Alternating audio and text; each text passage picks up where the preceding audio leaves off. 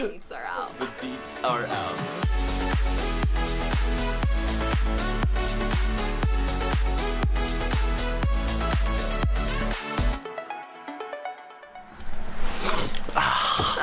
What's up, guys? What's up, guys? We are back, and we're gonna tell you guys how we met and give you all the juicy deets. Yeah, we got the tea. We're ready to spill it.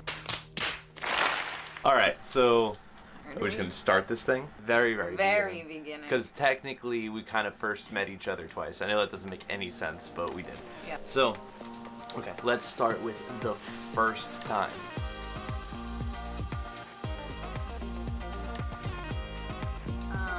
My friend and I, we were going to go to a Steve Aoki concert.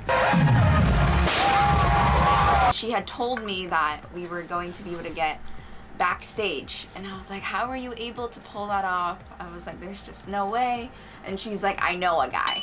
I was like, okay. I was rolling with it. So when we get to the concert, we did get backstage because of this guy. I didn't really know the person that messaged me about it. So I used to DJ a lot at different nightclubs. On my Facebook, I got a message from just somebody that I knew from DJing at a local lounge. We're at this concert, can you get us backstage? And I didn't really think it was a big deal at all. So I went up to one of the security guards and I was like, you know, how am I able to just get somebody back here? He was asking how many people, and so I responded back. She said, it's me and my friend.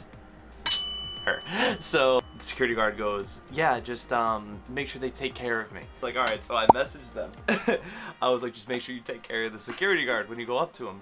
No problem, I got you. And her friend at the time walked up to the security guard and did one of like those handshakes, like, you know, give me your hand, like, you know, like, thank you so much. And then like slid it right into his hand and he put it in his pocket. And then they go and I see her and I thought she was gorgeous, but I was so like busy with like everything that was going on. I didn't get a chance to talk with her. And 5 minutes later, the same security guard comes up from behind me and grabs me by the back of my neck and turns me around and goes, bro, it's like, are you kidding me right now?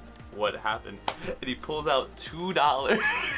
$2 to get backstage. I honestly had zero idea that was happening. My god! I just thought we were gonna be able to get backstage without a problem. I didn't know that was happening at all. I know, so funny. So I didn't see her again for the rest of that night. I didn't see her at all. But when did we become Facebook friends? Because we became Facebook friends at some point in the middle, from Steve Aoki to that day. We did. We definitely did. We got to look that up. I'll be honest. I added you. I did. I remember adding you. Yeah, I did. Because I remember seeing you at the concert and you popped up under like Facebook somehow knows when you're near somebody, I guess, that you think is attractive because it just shows up on your suggested friends. But I saw you and I added you. And I want to say this is like a month or two after we first met there. But I didn't like DM you. I didn't reach out or yeah. I remember getting a Facebook friend request because I still remember like your profile picture and everything. I thought you were pretty cute. Thanks. Flash forward 6 months now. How we actually met. Camping trip. Yeah. 6 months, which is what I consider the actual how we met, because the concert was just like so fast. It was just like, hi, how are you? That doesn't count. Okay. Anyway, so my friends and I, for a number of years, planned camping trips, and it was like always different with a different group of people.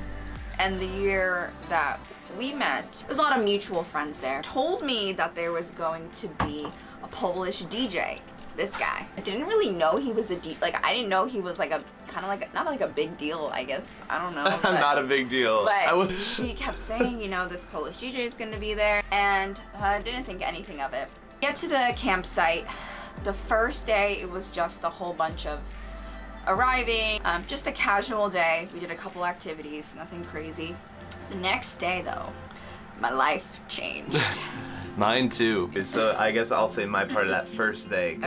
I knew about this camping trip, and her same group of friends used to hang out at that lounge that I would be DJing at. Which I wasn't 21 yet, that's why I wasn't part of that. Yeah, that's why I never ran into her in that passing. She was 20. 20, yeah. We knew about the trip, but I was offered a gig there that Friday night, that same day, so I really was not even planning on going. And then one of our friends, Miranda, messaged me because she was on the same verge. She was like, I'm not gonna go, but if I decided I wanted to, she would do the drive. So I knew that she was gonna be there. So I talked with Miranda and she agreed to drive after my gig. So this is I finished at 2 a.m. Probably didn't leave until 2:30.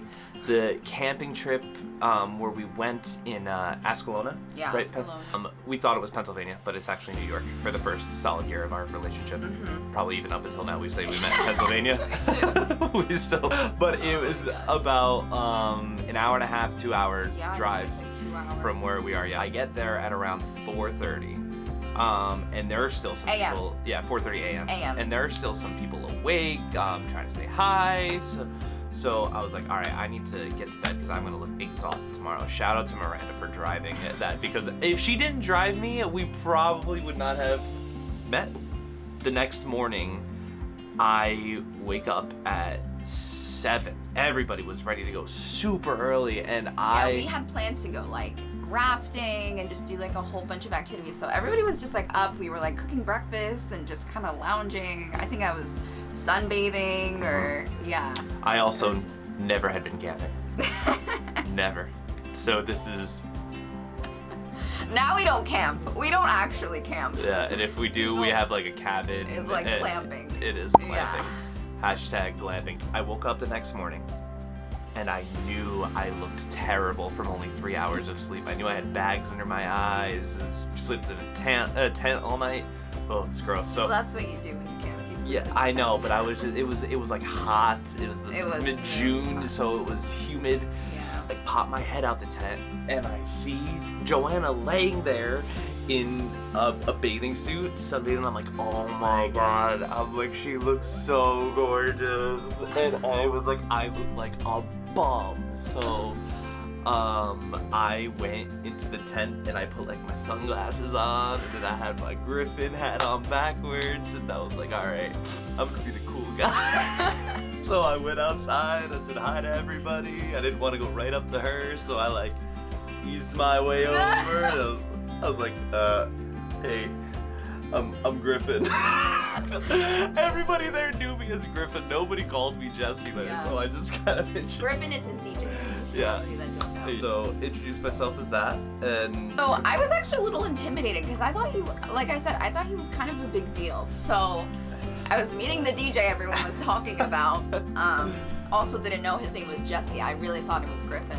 Oh, he introduced himself and I was like, oh, hi, my name is Joanna. And I also have a second name, I guess. My Polish name, which I saw a lot of people confuse in a proposal video, is Asha, which is just like a Polish nickname. So like my closest friends. We need to explain that. Yeah. Yes, for sure. So it is Jesse and Joanna. Jesse and Joanna. And that is probably one of the most commented things on our proposal video is, why does he keep calling her Asha? And it's just my Polish nickname. Only my friends and, my closest friends and my family call me Asha. So. When we hang out in person, I never call her Joanna. No. It's always Asha, friend. So, but no, it's us, yeah. All right, it's been always us. Yes. Anyway, so I obviously introduced myself as Joanna because I didn't know this person. He comes over, says hello. Nice to meet you. And on the raft, Jesse wanted to sit next to me, which was fine, whatever. There's a whole bunch of us. It must have been like 15 of us on this raft. So you were just really cute. Okay. And we were playing like games and stuff back on the campsite. I was always intentionally trying to make her my partner. Yeah. There's always a team captain and I was chosen on your team every time. So, hello. I was playing Frisbee with some of the guys, and then she came over. She was like, oh, let me get in on this. And I, to this day, have not seen her throw a Frisbee since that camping trip. No, I don't play Frisbee. But she was trying to impress me. I don't. The deets are out. The deets are out. 3 of my friends came over, and they were like, well, what do you think of Griffin? And I was like, oh, I think he's pretty cute. I like him. He's nice. So I was starting to crush a little bit, and I felt like it was a little too early because I've only really known you for like a few hours, but I was like, he's so nice and so cute, and Yeah, swept me off my feet. You were just adorable.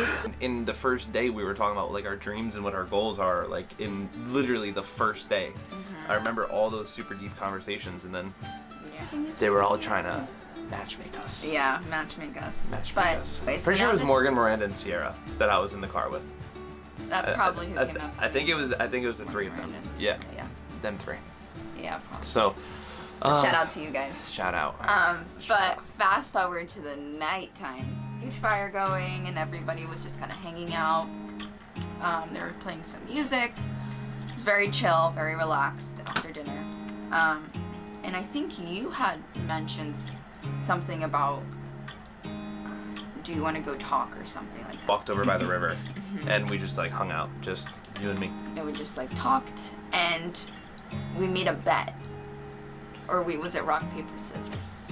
Yeah, well, that, yes. But there was music playing in the background. Yeah. There was music playing in the background, and none of our friends could see us, really. And I was just like, do you want to dance with me? And it was just us two. Yeah. And so, she was like, yes. And so we danced right there, which was really cute. It sounds really cheesy, but it was so cute. I thought it's going to make me tear up thinking about it. Yeah, and it was like because it was so dark, you could see all the stars, and like, that was like such a special moment for us, and like obviously with the proposal, like that like all the lights signified kind of the lights, like how we met with the whole dancing under the stars. So. It was awesome. Was nice. Yeah, then we did a bet. We did a bet. I forgot what the alternative was, but it was like rock, paper, scissors.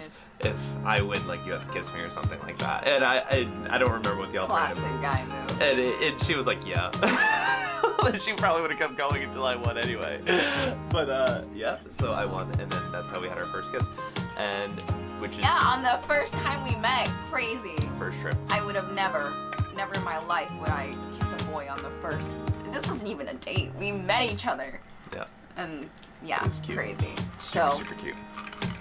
It's gonna be a great story for our kids one day. This is gonna be great. All right, so we've been brainstorming a lot about different ideas of things that we're gonna vlog, and we have like this whole vision like board all set up of things that we're gonna do for you guys. But we want to know from you, seriously, what do you want to see us vlog? You want to know more about us? You want to see us try some challenges, go on some adventures? Down for anything. So comment that below, and we'd love for you to subscribe, hit the little notification tab, and like this video.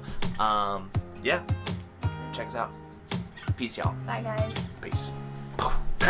Nice.